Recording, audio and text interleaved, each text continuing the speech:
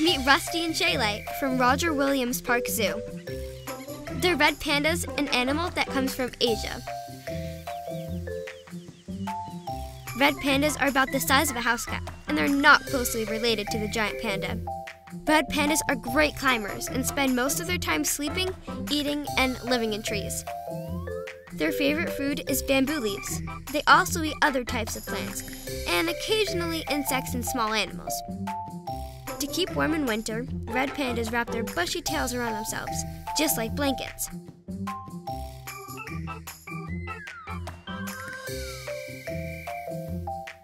Red pandas are endangered, which means they need our protection. Bye, Rusty and Sha-Lei. It was great visiting you.